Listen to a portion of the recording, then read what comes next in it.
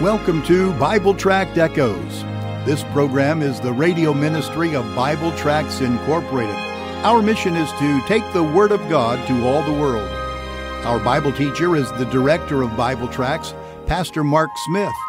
Since 1938, Bible Tracts Incorporated has been publishing clear gospel tracts and supplying them to churches, missionaries, and individuals all over the world, and all at no charge. Information on how you can receive a free sample pack of our tracts will be given at the end of this broadcast. Now for our Bible study, here is our teacher, Pastor Mark Smith. Hello, my friend. Thank you for being part of the broadcast today, and thank you very much for letting me be part of your day. My Bible right now is sitting open to the book of 1 John chapter 2. 1 John chapter 2, if you can go and turn in your own copy of the Word of God. 1 John chapter 2, we come to verse 1, where the word advocate, that Christ is our advocate, is used. I hope you've heard messages on the fact that Jesus Christ is our advocate. In the 1800s, a great man of God, in writing about this verse, talked about Jesus being our patron. That's the word he used as a synonym, because he said in ancient Roman times, a patron was someone who looked after the interests of his clients in every way. Usually the patron was an influential person who provided protection and direction and simply just promoted the welfare of those who were his clients, a patron. In reading a devotional journal one time, I read about a Christian man who had a devout Christian lawyer who was his, in essence, patron. He talked about when a truck had run a stop sign, it demolished the trunk of this man's car. And this Christian lawyer pleaded the man's case and made certain that this Christian man was compensated for his loss. That lawyer, as the man said, was his patron. He was his advocate. Well, dear friend, Jesus Christ meets our spiritual needs in much the same way as that lawyer did when you and I sin. God's standard for his children is that we do not sin, but we all do sin. You know that, and I know that. To be restored, we must confess our sins and be forgiven. That's what 1 John 1:9 is about. But we also need someone who can plead our case for us, and that is the person of Christ. He is our advocate, our patron, our lawyer. We get to look at that today. Get your Bible out and join me. Let's talk about Christ being our advocate. As we're getting ready to look at God's Word today, in my hand is one of our gospel tracts. This one's really written for young people. I say young people, children in the older elementary age bracket. This one's entitled, Are You in Danger? Are you in danger? It's a story based upon an incident in the life of our founder, Paul Levine. When he was 12 years old, he was out at night in a rowboat, and a thunderstorm came up, and he had to handle the rowboat by himself. He didn't start off being by himself, but an older man had to leave the boat at the shoreline, and Paul Levine had to row the boat to a place where he could meet this man and get into the car and so on. But the lightning was flashing, and there was some real danger going on. That incident is used here in this gospel tract, this gospel pamphlet, to talk about to young people how their lives are in danger because of a more fierce situation than just lightning from the sky. The fierce danger is being thrown into the lake of fire forever. You say, well, Brother Mark, I don't think we ought to talk to young people about the lake of fire. Frankly, I think we ought to.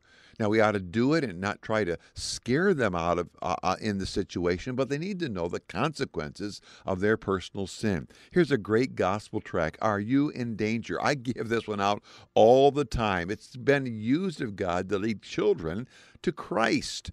Let me send it to you, please, won't you? I want to send you this tract along with a sample packet of all of our English gospel tracts. Now, we send out tracts all over the world, free of charge as God enables us. I want to send you a free sample packet of all of our English tracts. Let me do that, please. At the end of the broadcast, my announcer will make known to you a means of communicating with us. 3 means, as a matter of fact. Pick out one that best suits your life pattern. Contact us, give us your name and address. We'll send out that sample packet to you. Well, come, let me read 1 John chapter 2. Let me read just verses 1 and 2. They say this, My little children, these things write I unto you, that you sin not. And if any man sin, we have an advocate with the Father, Jesus Christ the righteous. He is the propitiation for our sins, and not for ours only, but also for the sins of the whole world. Now, we've been walking our way through the book of 1 John, and I discovered that I've not been doing a very good job at giving you my outline, so let me try to remedy that here right now. Beginning at chapter 1 and verse 5, going through chapter 2 and verse 17, is the first major section of the book of 1 John, a section that I've entitled, for me in my outline, I've entitled it, The Crisis of Sin and How to Deal with It. The Crisis of Sin and how to deal with it. In my outline of this big section, I've broken this section up into 4 smaller ones, and I've given a title to each of those sections beginning with a word beginning with the letter R. Let me tell you what they are right now. In chapter 1, verse 5 through verse 10, our word is relationship. Our relationship between God. God's relationship with us. He's holy, we're sinners, all right? Beginning here in chapter 2, verses 1 through 6, my word is remedy. The remedy for sin and how we know that it's worked in our lives. Then, chapter 2, verse 7 through verse 11, the word there is the word rule.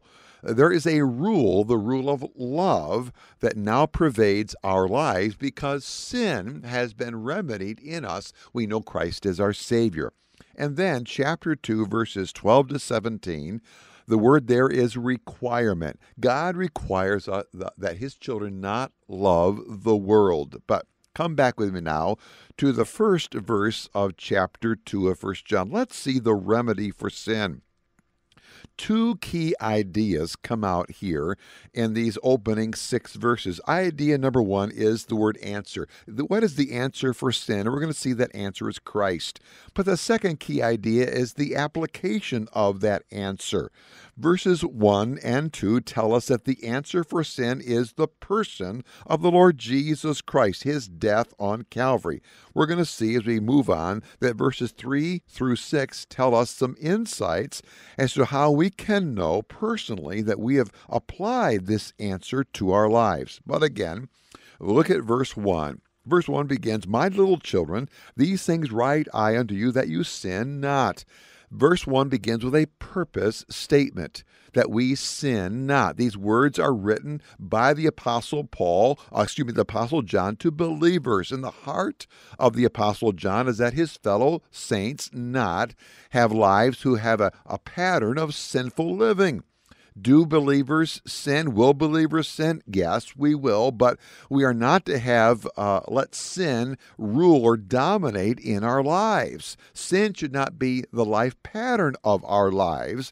We have, as the result of being born again, we have a new force inside of us. This new force is our new nature, a new principle. We have the Holy Spirit of God living in us.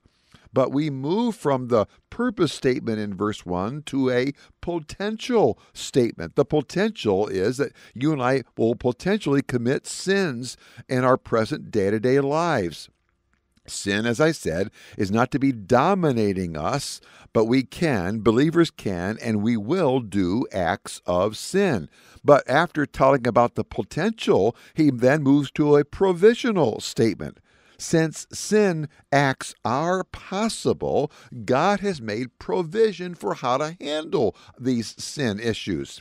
That provision is the person of the Lord Jesus Christ. Now, I think by now you've noticed a pattern in the lesson here on the broadcast today. I've been using some words, all beginning with the letter P. Let me repeat the ones I've already given, and there's 6 in all. Let me give you all 6 of them.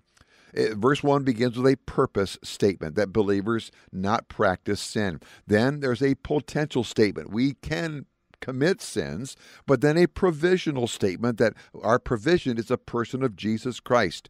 Then, to make sure we get that point, my 4th word that begins with the letter P is a person is stated openly, clearly, that is Jesus Christ. He is our advocate.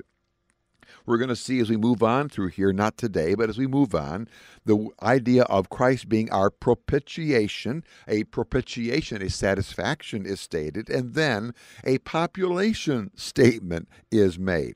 Now, I'll say more, as I said, about those last two words later on, but for today, let me focus on this one issue, the remedy for sin. If you do not know Jesus Christ as your Savior, then you need to know you are a sinner. And there's only one remedy for you, and that's sin in your sin, and that is the person of the Lord Jesus Christ. You need the cleansing power of the shed blood of Christ. That very thing was mentioned in verse 7 of chapter 1 of 1 John. Now, the Bible says that without the shedding of blood, Christ's blood, there is no remission, there's no forgiveness of sins. Both in the first chapter of the book of Ephesians and the book of Colossians, we have verses that, they're almost identical.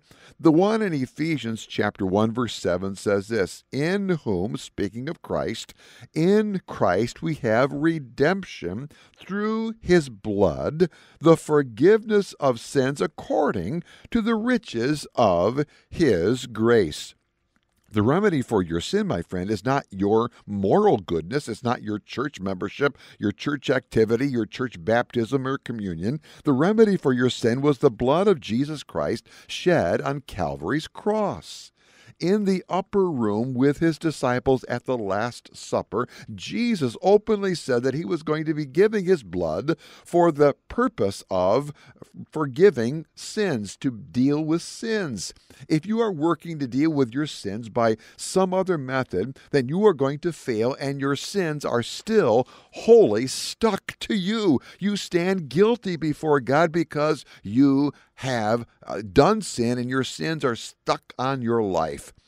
Just because you desire that your sins be forgiven, because you want your sins to be taken away, your desire is not enough. I desire to be a millionaire, but I'm not a millionaire. My desire is not enough. Your desire to be forgiven is not enough. You must humbly come to God, cry to God for his cleansing power, his remedy. You need to be spiritually washed in the blood of the Lord Jesus Christ.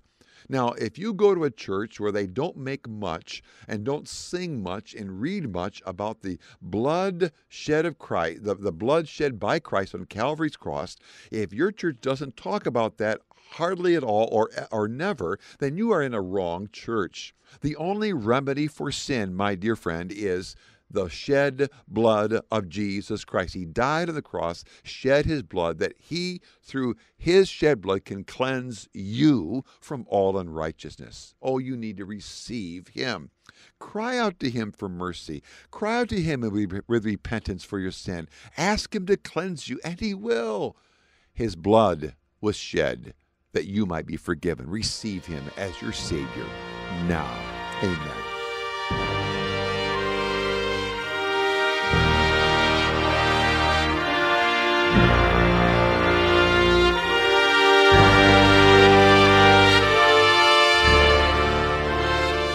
Thank you for joining us today for Bible Tract Echoes. If you would like to receive a free sample packet of our tracts, you can contact us by calling 309-828-6888.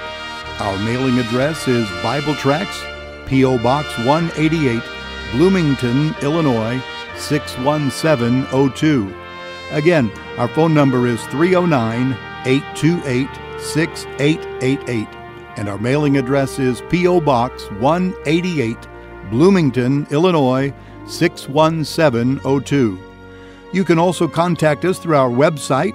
Our web address is BibleTractsInc.org. Remember, the word tracts is spelled Tracts. That address is BibleTractsInc.org. May the Lord richly bless you as you serve him.